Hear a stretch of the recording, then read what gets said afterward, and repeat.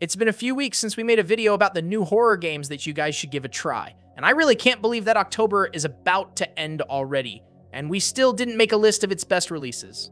I mean, it doesn't make sense to let the month of horror pass by without at least giving you some suggestions to play in the upcoming chilling nights or even in the next few weeks of the year.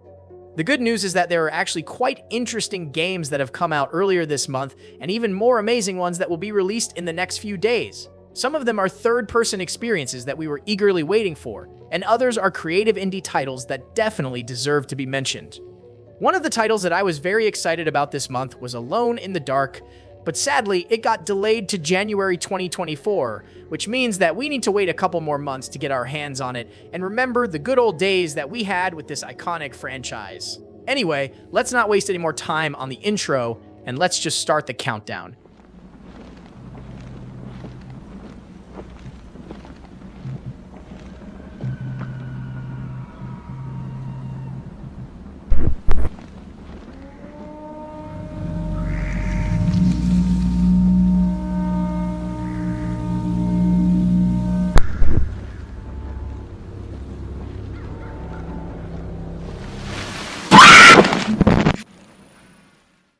The name of this game alone is enough to make us take it seriously, because even though it says don't scream, it's obvious that it was designed to make our screams wake up all the neighbors when we play it at night.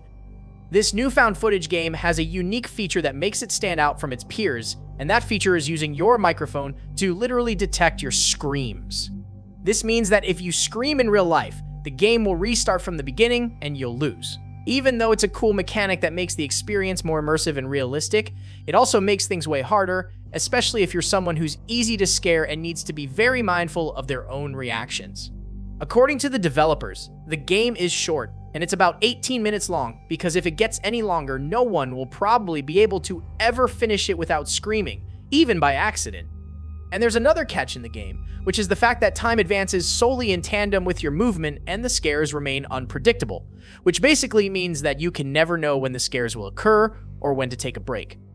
And to enhance the challenge even further, the game requires you to adjust your microphone calibration, ensuring that even the lowest noise or sudden jump is recognized as a scream, especially since every playthrough promises a distinctive encounter with numerous dynamic scares to keep you engaged. So I'm definitely keeping an eye on this one as it releases on October 27th, and I think that it's worth keeping on your wish list if you have the courage to accept the challenge.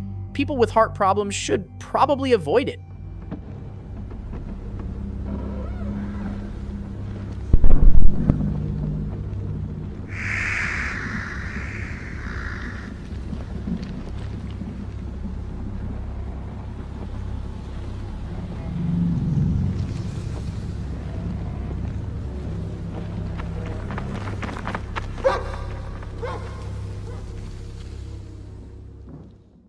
About a month ago, they were hiking with their families.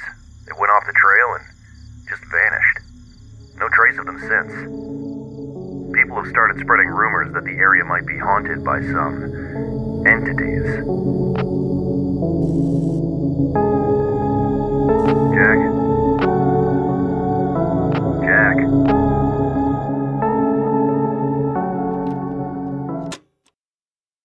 Fears to Fathom is a title that all horror fans are definitely familiar with, and it's known for being a series of episodes that tell short psychological horror stories about actual people who lived in the real world and managed to survive terrifying incidents. We don't know for sure if it's actually true, but we will take their word for it. Anyway, in Ironbark Lookout, you take on the role of Jack Nelson, a 24-year-old fire lookout who is transferred to a new outpost in Ironbark State Park. But as he settles into his new home, he begins to experience strange and disturbing phenomena. He eventually realizes that the park is haunted by a dark and mysterious presence and that he's probably doomed if he doesn't get the heck out of the park. But as usual, it's never as simple as it seems. Jack must use his wit and cunning to survive the horrors of Ironbark State Park and uncover the secrets of the haunting. But he also needs to explore the park's dense forests and abandoned buildings, solve puzzles, and make difficult choices that will determine the fate of the story. Furthermore, the game has some immersive features like receiving texts from other characters and monitoring your voice activity because your microphone can get you in trouble here just like in the previous episodes. Anyway, the game came out on October 20th, and you can try it for yourself right now, but it's better to play it at night to get the best of its spookiness.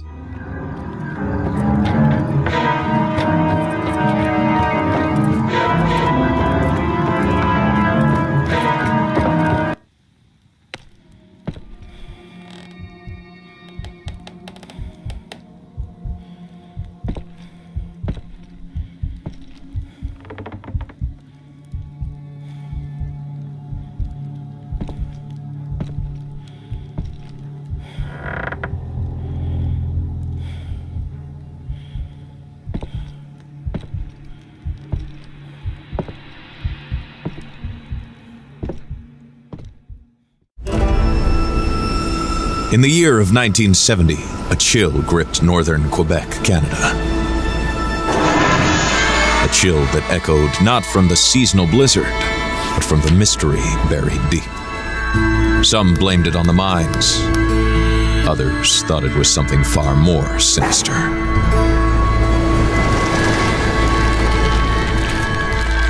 But all called it the Broom. Lives, once filled with routine and stability, changed. The icy wilderness and the creatures within it changed. Everything that once was changed. I discovered this game recently, and I feel that it's an anonymous title that no one heard about or even knew that it came out last week. It's a first-person horror adventure game that tells the story of Carl Faubert, a detective who is investigating a bizarre mist that has engulfed a remote mining village in Canada in 1970. The mist is causing the villagers to experience strange and disturbing hallucinations, and this is why Carl finds himself compelled to find out the source of the mist and stop it before it's too late. The experience is slow-paced and emphasizes atmosphere and suspense over jump scares, aside from the fact that it features a large and open world to explore, and you are free to investigate the mist in your own style. The game also has a variety of puzzles to solve and choices to make that will affect the story's outcome, which means that you need to be careful with your actions because everything you do has consequences. So if you're a fan of exploration and investigating a large environment that's full of clues and hints that require you to be smart, then you should probably give this game a try because it really looks very underrated.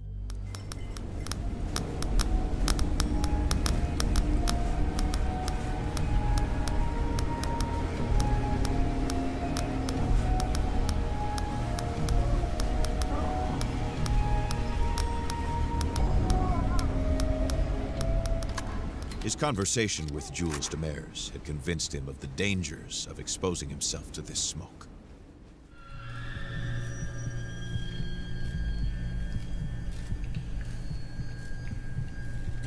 I want to go home.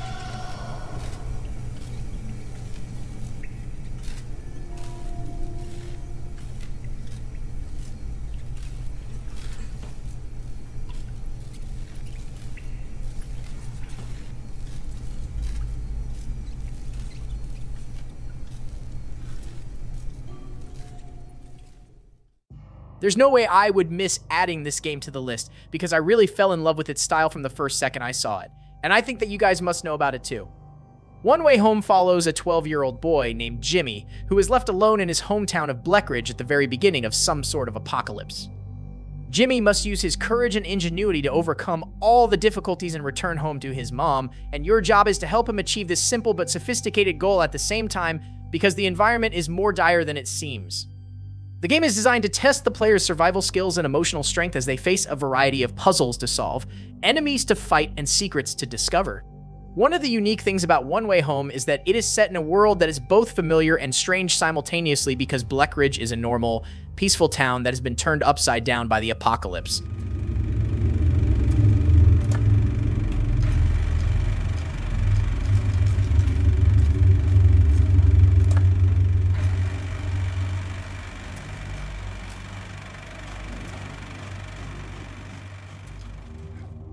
You have to explore the town's abandoned streets and buildings, but you need to do so while avoiding the dangers that lurk around every corner. But the most special thing about One Way Home is obviously its art style, as it features hand-drawn graphics that give it a unique and atmospheric look. The characters and environments are all beautifully detailed, and the game's overall presentation is truly impressive. And this is why I made sure to add it to the list so you guys know about it in case you haven't already.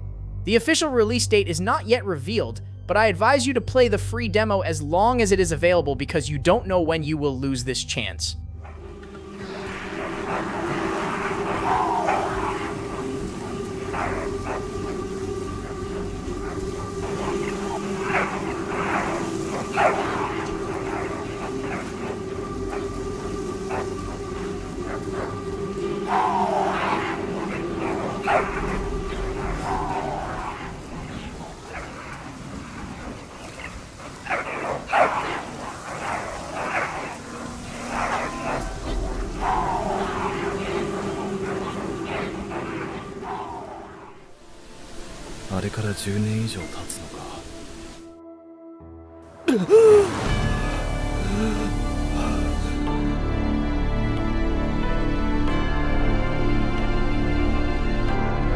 Minato, 私だ。どうにも厄介なことになってきた。先ほどまで警察と話をしていたんだよ。なんで警察なの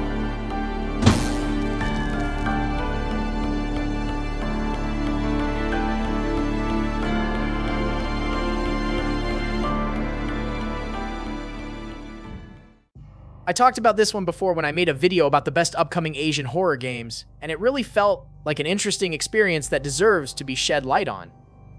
Hollow Cocoon is set in 1980s Japan and allows you to play as a man named Minato Jinba, a college student who returns to his mother's hometown after receiving news that his grandmother is not doing very well and her health condition is very, very critical. But apparently his grandmother is not the only one who's not doing well because the entire town is actually being terrorized by a mysterious creature, and the protagonist must hide from the creature and gather vital evidence to learn the truth about what's happening. It's also important to note that the game has multiple endings and recreated environments that will make your mission harder and more challenging than anything you were ready for. The official release date is December 7th, but the good news is that there's a free demo that you can play right now to see if this game is worth buying in December or if its quality is not actually worth it.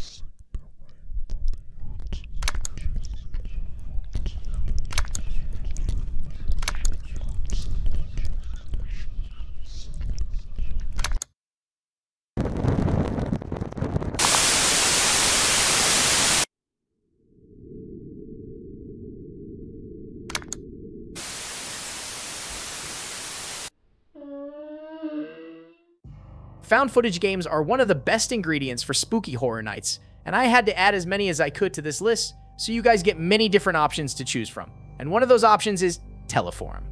It's a found footage styled horror game where you play as a journalist visiting the apartment of a man named Walter Martins, who is a reporter who died during the broadcast of his TV program called Teleforum. The protagonist is there to interview Martin's widow and gather information about his death. But of course things go sideways, and he realizes that there is more to the story than meets the eye. Your main objective is to explore the apartment and try to discover the secrets behind Martin's death. But we all know that the apartment in such games is always haunted, and that's why you need to get ready to encounter strange paranormal activities along the way. The game also has multiple endings that allow for multiple conclusions about the terrifying story of the reporter and the mysterious personality of his wife. If you think what you heard is good enough for your horror gaming standards, then keep in mind that this game is already available, and you can try it today to learn more about its dark backstory.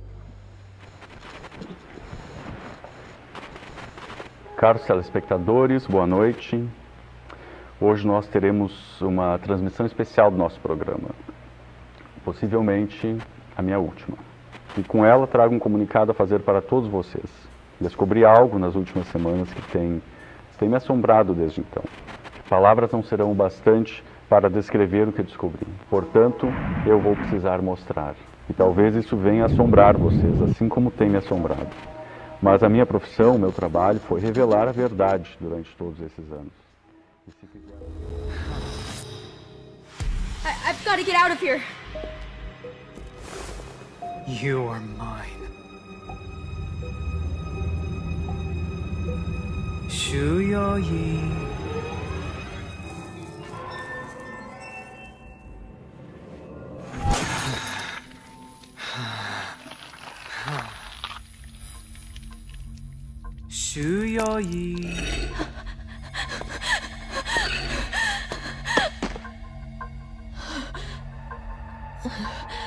Even if I die, I'll never get away from you.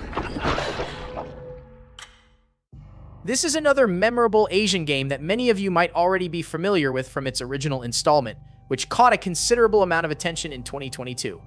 The Bridge Curse 2: The Extrication is a new first-person survival horror game, a standalone sequel to The Bridge Curse Road to Salvation, and also a reimagined adaptation of the Taiwanese film The Bridge Curse 2: Ritual. You will find yourself at Wenhua University, which is known for its unsettling ghost stories, but the cool thing is that you can control 4 students during a special event in the university called Carnival of Horror. As the night goes on, the students find themselves trapped in a deadly curse and must work together to escape, but apparently there are many people who are not trustworthy here, and you need to be careful about your surroundings.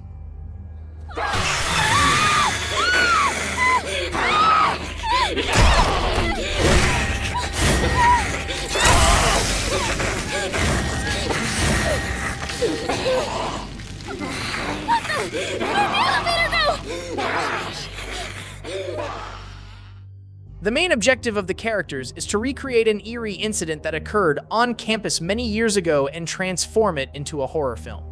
However, as they hurriedly begin filming during the late hours of the night, peculiar occurrences begin to unfold, and it seems that the tragic incident that happened to a girl at the university is still echoing in the place, and the girl's soul never left.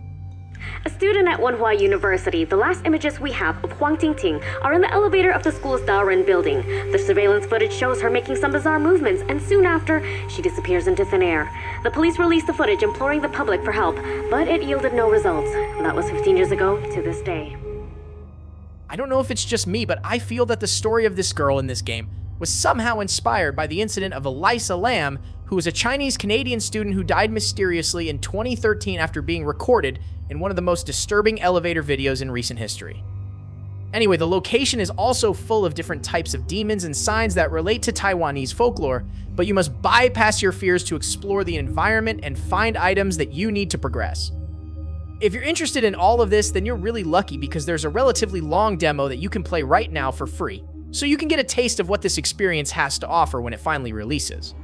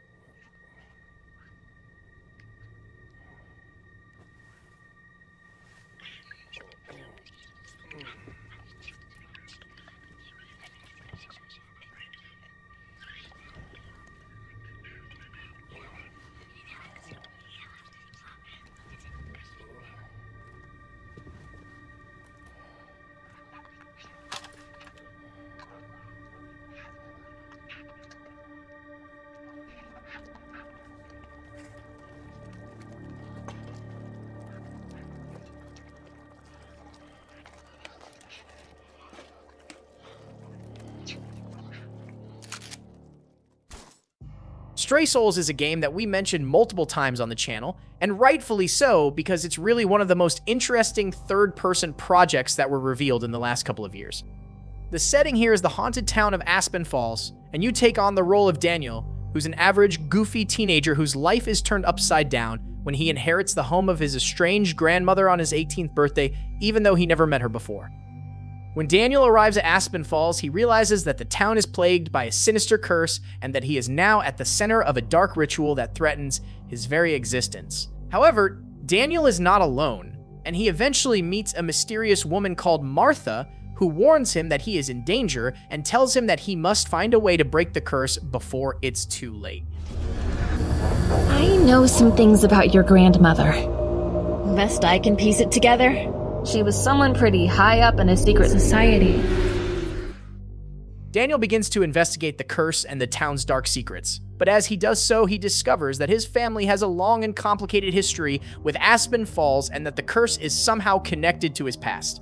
He also learns that he is not the only one who is in danger and that there are other people in Aspen Falls who are being targeted by the curse, and he must find a way to save them as well.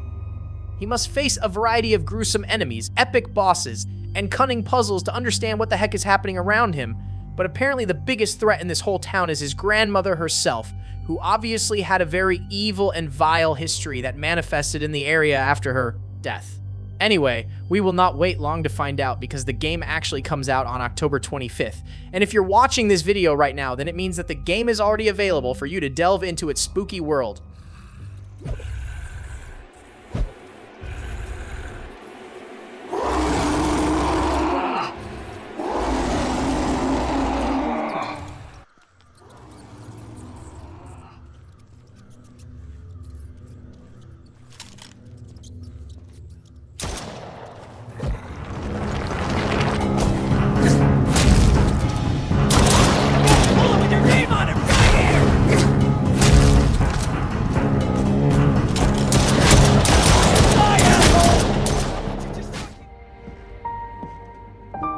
I changed the ending.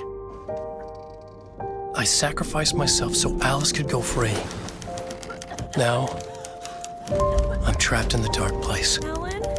This nightmare has only just begun. Alan? Next on Alan Wake.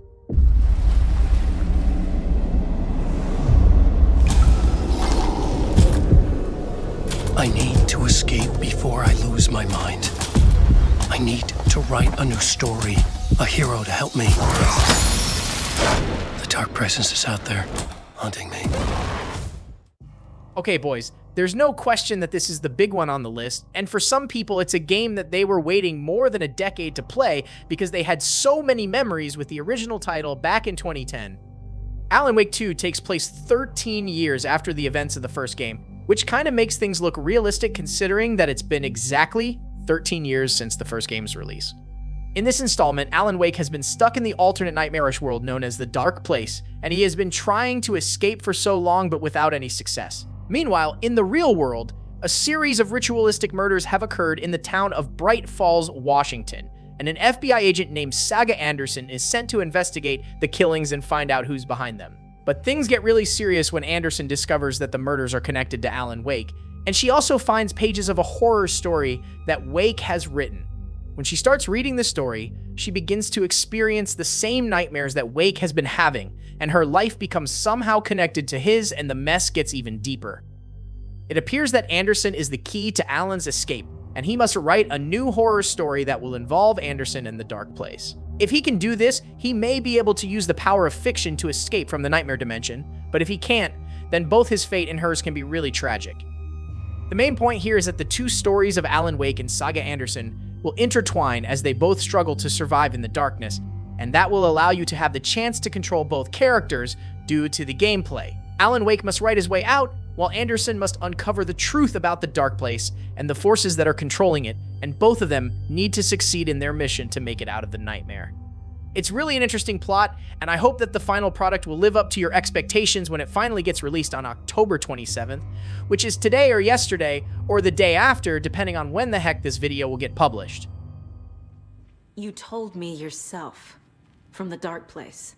Listen, Scratch is coming. He's close. He's almost here. My daughter is dead because of you. She's a child. I'm trying to fix this. I will fix this. I'll save everyone, but we're running out of time. I need the clicker. Don't fucking give it to him. Didn't get him. He's a monster, Saga. There it is. We've been waiting for you, mother. I'm gonna destroy you.